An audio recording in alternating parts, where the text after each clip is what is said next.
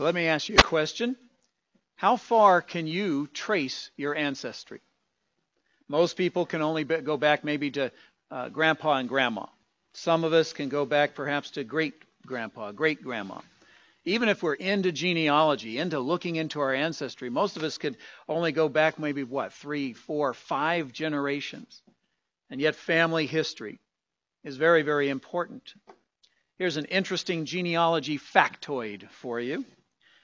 Mr. John of Gaunt was the Duke of Lancaster, the uncle of King Richard II.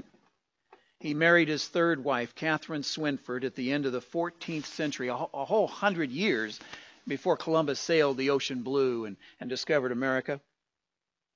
They had 4 children together. John was the oldest, then Henry, Thomas, and Jean.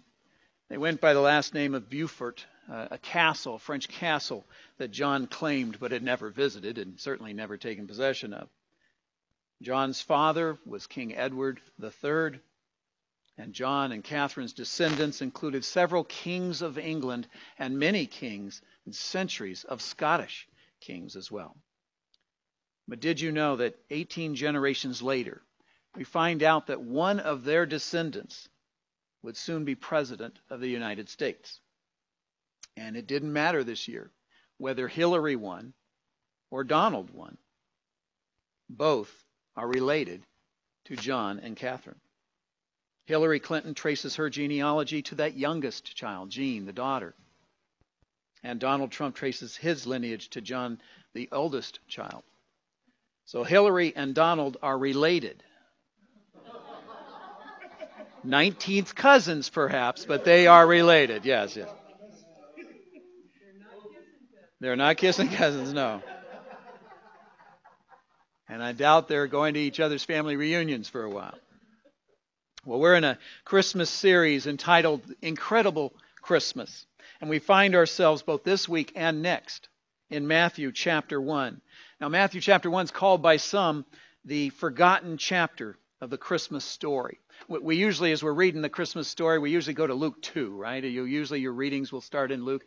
And we skip this chapter, this first chapter of Matthew, looking to get on to the good stuff. You see, the Jews of the first century, they would find our attitude quite surprising. To them, the genealogy would have been an absolute essential setting for the story of Jesus' birth. Now, Mark and Luke, they start with the story of the birth of Jesus' cousin, John the Baptist. John begins by telling us that Jesus was our Creator God. But Matthew begins with Jesus' genealogy. If you're familiar with the King James Version, you know the word begat is used instead of the phrase the father of. So the King James reads, Abraham begat Isaac, Isaac begat Jacob, Jacob begat Judah, and so on.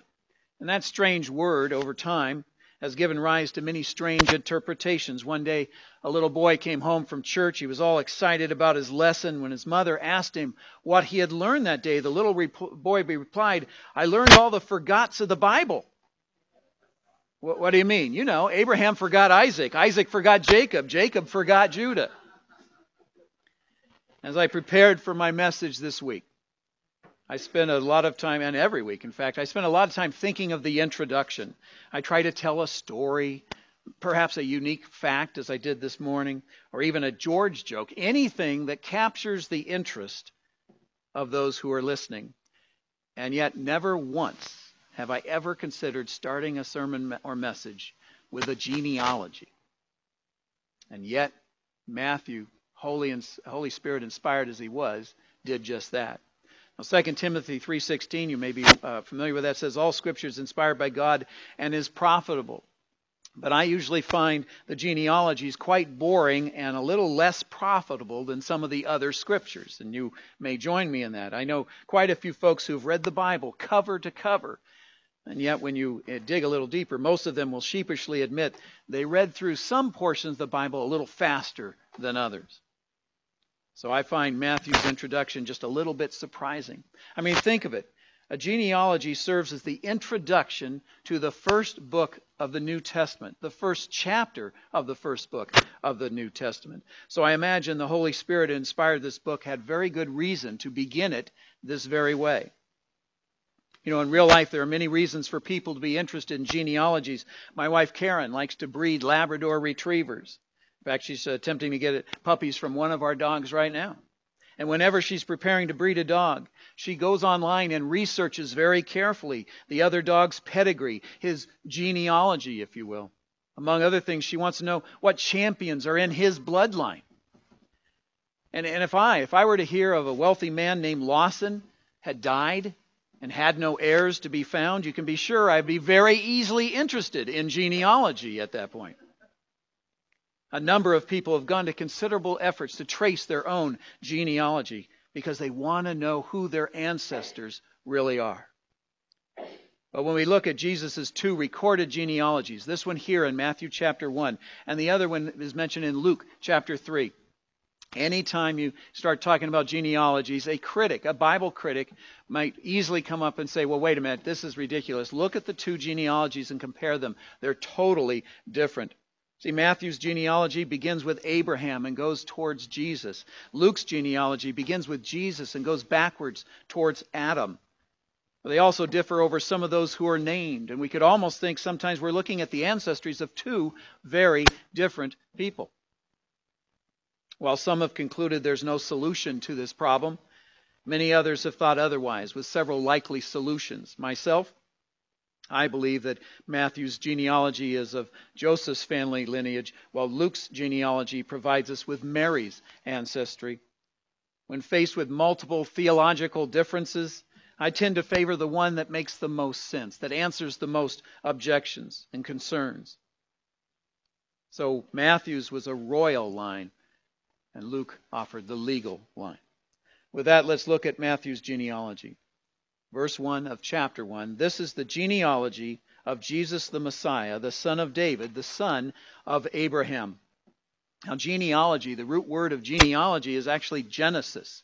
And we know that that book, being the first book of the Bible, that word means origins. And so this is really the origins of Jesus Christ, how he came about.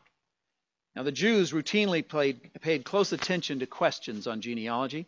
For instance, whenever land was bought or sold, the genealogical records were consulted to ensure that the land belonged to one tribe, and that land was not being sold to members of another tribe, destroying the integrity of centuries and centuries of ancient tribal boundaries. You couldn't just take some money and put a down payment on a deed. You also had to prove that your ancestors came from that very same tribe. That same principle applies directly to the Christmas story. Luke chapter 2 says, in those days, Caesar Augustus issued a decree that a census should be taken of the entire Roman world, and everyone went to his own town to register. Think about that. That means that each man must return to his ancestral hometown, the town from which his family had originally come. But the only way that you could know for certain what your ancestral hometown was to know your genealogy. So Matthew's basically making a legal case for Jesus being a real person, a real human. He's saying, go to the temple. You can look at the public record yourself, read it, and see. The word Jesus. Actually, Jesus was a common name at the time, Yeshua. It was actually the name Joshua as well. It's synonymous with Joshua of the Old Testament. And the word means he will save his people from their sins. And the angel said that his name would be Jesus, because he will truly save us from our sins. Then Jesus the Messiah, the Christ, the Anointed One, Israel's prophets, priests, and kings, they were all anointed. And Jesus Christ was God's anointed one as well. And Matthew then mentions two men of covenant with God. The Messiah would have to be a Jew, according to God's word. That's the Abrahamic covenant. And must also be of the royal line of David, the Davidic covenant. And Jesus fulfills both requirements. Through the seed of Abraham, God promises to make a great nation. And through this seed, God covenants not only to bless Abraham, but all the nations of the world. God promised David that his dynasty would be eternal. It is through David's seed that the Messiah's reign will be forever. And so our Lord even today is referred to as the Son of David. Matthew's genealogy is broken into three sections, 14 individuals in each of the three sections. First starting again with the line of Abraham, the second group being the line of David, and the third traces the generations following the return from the Babylonian exile. And in order for Matthew to achieve this order of 3 groups of 14, very orderly, very organized, he had to omit some names, of course. And so you'll see some differences in the 2 genealogies, and it only makes sense. This poses no problem because the Greek term for the son of, or in our case in the King James Version, begat, refers to one's descendants. It might be a son, it might be a grandson, it might be a great-grandson. Frederick Bruner, an American biblical scholar, suggested that the first section, the one from Abraham to David, is an upwardly ascending order, finding completion finally in David. The second section, though, plummets from the kingdom at its very best. The kingdom had never been stronger. The kingdom had never been longer in peace than when David took it over. But it went downhill from there to the very depths, in fact, of Israel's Babylonian captivity. But the third section, again, ascends when God delivers his people from Babylon and brings the remnant back to the land of Israel. Listed in this list, I'm not going to go through the list, mostly because I couldn't pronounce some of the names, but you can look that up later. Matthew chapter 1, verses 2 or 3 through 16. Many are names which we may easily recognize: Abraham, Isaac, Jacob, Judah, David, Solomon. And quite a few we may not. For instance, how many of these are you familiar with? Abihud, Eliakim, Azor, Zadok, Elihud, and Eleazar. But all of this to say that Jesus was a very real person, born in a line of very real people. And while all of those listed were sinners, as we all are, some of them were downright opposed to God's promises, to God's purposes.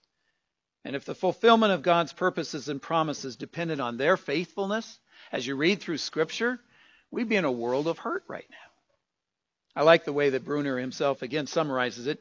One gets the impression that Matthew pored over his Old Testament records until he could find the most questionable ancestors of Jesus available in order to insert them into his record, and so it seems to preach the gospel of Jesus Christ, the gospel, that is, that God can overcome and forgive sin and can use soiled but repentant persons for his great purpose in history. In this great list of ancestors, Matthew also includes 4 women besides Mary, which was unheard of in Jewish culture at the time. None of these other women would be generally regarded as the most noble women of the Old Testament either. Each of them brought some questionable baggage. Three of them were Gentile by birth, and the fourth, Bathsheba, was a virtual Gentile because she married Uriah, a Hittite. In Genesis 38, we look at the story of Tamar, who's mentioned in this lineage. Tamar practiced prostitution and went beyond that and seduced her father-in-law, Judah. As a result, Perez and Zerah were born. In spite of the ugly and gross sins of incest and prostitution, they are found in the line of Messiah. Tamar is included in the Messianic line in spite of her treachery. Rahab's story is found in Joshua chapter 2. She also was a prostitute from Jericho who actually came to believe on the Lord and became a key part in the victory at Jericho. She is included in the Messianic line in spite of her past. Bathsheba gave King David a son in Solomon, but had also been the wife of Uriah. And only after the adulterous affair with David is she included in the line of Messiah. Obviously, God brought good out of the flawed actions of David and Bathsheba's adultery. She is included in the Messianic line in spite of her sin. Ruth was a very good woman, but she was a Moabite, a cursed people born of incest. The whole nation and all its people were cursed. Yet Ruth chose to forsake the gods of the Moabites and worship the true God. And she is included in the line of Messiah despite her former gods. 2 prostitutes, a cursed Moabite, and an adulteress. The grace of God is manifested by recognizing each of them in the line of the Messiah. Interestingly enough, these women mentioned also represent different periods in Israel's history, in Jewish history, where a Gentile actually displayed greater faith than the Jews would. Tamar versus Judah's disloyalty. Rahab versus a faithless generation of Jews. Ruth versus the period of the judges when everyone did what was right in their own eyes. And Uriah, a Gentile Hittite, his faithfulness even when David was unfaithful. So it's probable that Matthew's doing a couple things here. Number one, he's showing us that the grace of God is very, very wide. And I praise him for that. Amen. Jesus is a friend of sinners. His grace reaches to the lowest, and his grace even reaches out to the Gentiles. In other words, he is suitable to be a king of everyone, Jew and Gentile alike. But secondly, another thing I see in this is there's no pattern of righteousness in the line of Jesus. There are adulterers, prostitutes, warriors, heroes, Gentiles, wicked kings, good kings, and that summarizes the Gospel of Matthew. Jesus came to save sinners. Ladies and gentlemen, Jesus came to save you, and he came to save me. Pastor Matt Chandler wrote about this time that he and a couple of his friends invited a young woman, a neighbor actually, named Kim, to a gospel concert. Matt was hopeful that Kim would come to Christ that evening. However, what was occurred instead was a train wreck of sorts. In retrospect, Matt was grateful for the experience because it changed the way how he saw to proclaim holiness in light of the cross of Jesus. He writes this: the preacher that night took the stage and a disaster ensued. He gave a lot of statistics about STDs. And there was a lot of, you don't want syphilis, do you? His big illustration was to take out a single red rose. He smelled the rose dramatically, caressed its petals, talked about how beautiful this rose was and how it had been fresh cut that day. And then he threw the rose out into the crowd and he encouraged everyone to pass it around. As he neared the end of his message, he asked for the rose back. And by now it was broken, drooping. The petals were falling off. He held up this now ugly rose for all to see, and his big finish was, now who in the world would want this? His word and his tone were merciless. His essential message, which was supposed to represent Jesus' message to a world of sinners, was this: hey, don't be a dirty rose. Matt didn't hear from Kim that evening. In fact, he didn't hear from Kim for several weeks, until one day her mother called Matt to inform him that Kim had been in a very, very bad accident. And Matt immediately went to go visit her in the hospital. In the middle of their conversation, seemingly out of nowhere, she paused. Tears were coming down her face, and she asked him, do you think I'm a dirty rose? His heart sank, and he explained to her the whole weight of the gospel of Jesus Christ. That Jesus desires to save, that Jesus desires to redeem, and Jesus desires to restore dirty roses. He wants our dirty roses. Matthew 9:13, for I did not come to call the righteous, but sinners to repentance. And Romans 5:8, God demonstrates his own love towards us, that while we were what? Still sinners, Christ died for us. The consequences of sin is always tragic, sorrow-filled at times, painful. If you've ever failed God or have turned from him, if you've sinned against God and your own family, then you know that sorrow and that pain. From Romans 6:23, it comes like the pounding of a judge's gavel at the time of sentencing. We see Romans 6:23, for the wages of sin is death. And if that was the conclusion of the matter, how sad we would be as a human race. But he goes on in that verse. For the wages of sin is death, but the gift of God is eternal life in Christ Jesus our Lord. Jesus Christ is our hope, the only one who can offer pardon and freedom and deep joy. Matthew 1 continues on after the list to verse 16. And Jacob, the father of Joseph, the husband of Mary, and Mary was the mother of Jesus, who's called the Messiah. Now, why would Matthew, after all this, cause our attention to be drawn so specifically to Joseph? See, it's through Joseph that the legal line passes from David to Jesus. While Joseph was not the biological father of Jesus, he was the legal father, and the reason that we can call Jesus the son of David. And he also uses this opportunity to declare the virgin birth. And we'll look more closely at the virgin birth this next week.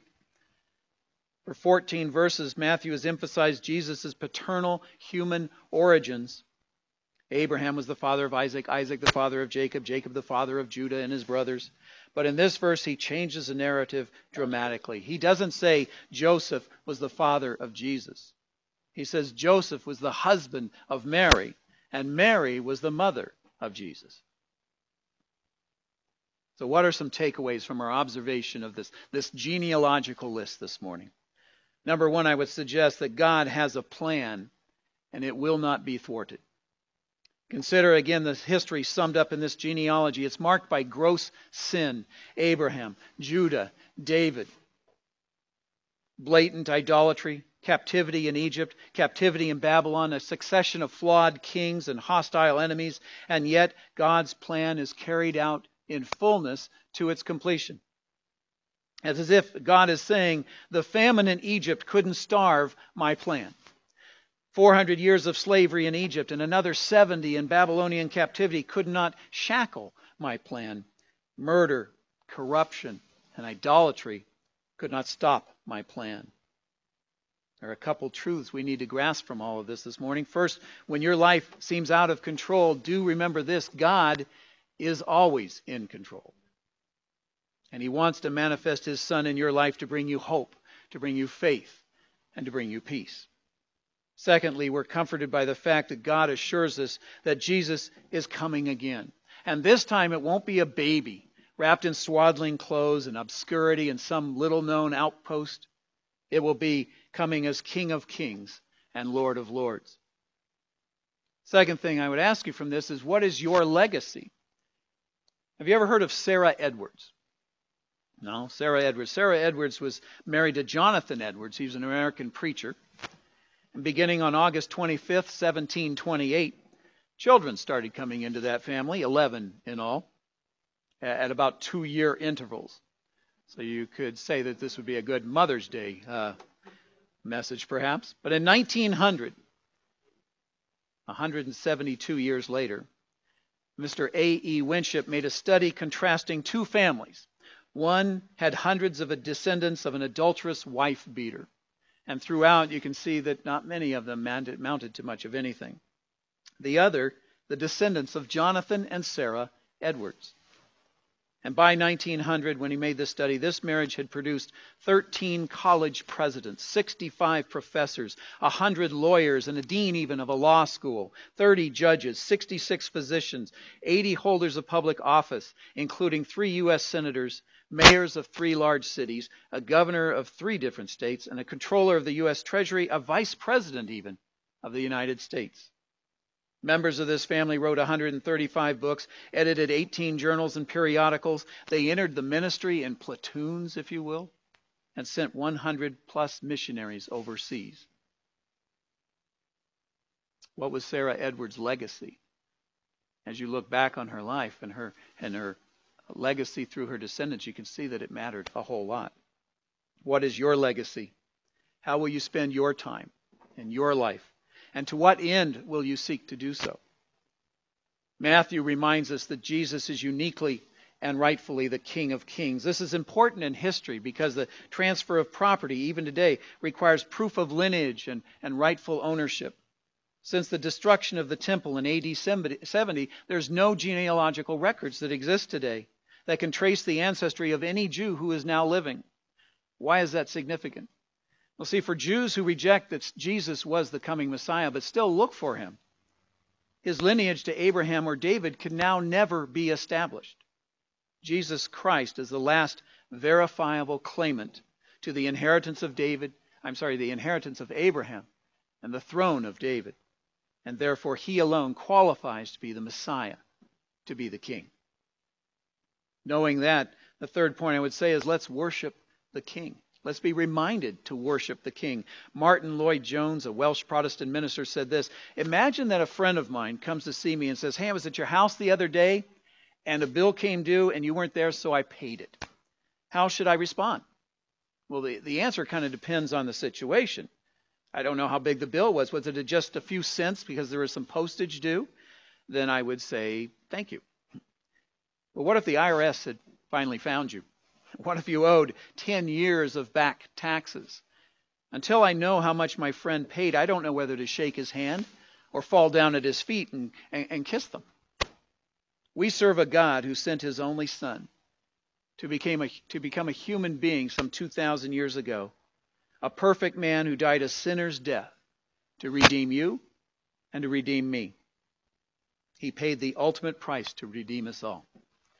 At Maranatha, we honor the Bible as life's instruction manual, but we are not primarily people that followed some code of ethics. At Maranatha, we proudly seek to follow Jesus wherever that may lead us, but we are not primarily people committed to a certain philosophy. Rather, we are simply a people who follow, who obey, and who worship the King. Number 4, we need to recommit our lives to the King. Jesus once gave a parable. You may recall it, the parable of the 4 soils, comparing people that hear of God's plan for our salvation. Some, he said, will outright reject it completely. Some will respond to this gospel at first with excitement and anticipation, but they kind of fizzle out as time goes on. Some will respond with excitement, but then they'll be lulled away by drink, by money, by pleasure. But a few, Jesus said, will hear this gospel of the kingdom and respond and bear fruit, and their lives will be totally different because of it. Do we want to be sons and daughters of the King? Matthew 12:49-50 says, and he stretched out his hand toward the disciples and said, here are my mother and my brothers, for whoever does the will of my Father in heaven is my brother and my sister and my mother. And lastly, I would suggest that if you are not already, that you too can be a part of God's and Christ's inheritance. John chapter 1, 11-13 says, he came to his own, and his own people did not receive him. But to all who did receive him, who believed in his name, he gave the right to become children of God, who were born not of blood, nor the will of the flesh, nor the will of man, but born of God. It doesn't matter what your background is. Doesn't matter what your pedigree is. Doesn't matter what your last name is. As long as you fall on your knees, acknowledge that Jesus Christ is your Lord and your Savior. That what he did on that cross that day some 2,000 years ago could have been done solely for you, and he still would have climbed that cross. Still would have been there to accept that punishment, a sinner's death that he did not deserve, and yet he took it for each of us. So as you accept that, as your Lord, him as your Lord and Savior, then you too can be counted as one of God's children. So as we're reminded this Christmas season, and we go past this forgotten chapter and go on to the chapters that really have the good Christmas stuff, the Nativity and John the Baptist and all that, let us be mindful of verse 1, that we need that genealogy, and that this genealogy of Jesus, the Messiah, means that he is the son of David and the son of Abraham, and rightfully, therefore, the King. Let us pray. Father God, as we come here this morning, we're mindful again, through your scripture, through Matthew, in an obscure chapter that so many of us seem to read by it right by, or read through quickly if we read it at all, that your Son, Jesus Christ, is the only one who rightfully fits the unique description of the King, the Messiah, who will come to rule this earth at the end.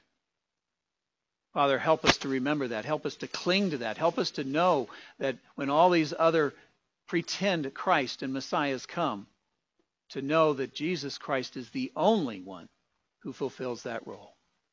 May it give us comfort. May it give us strength. May it give us peace. And it's in Jesus' name we pray this morning.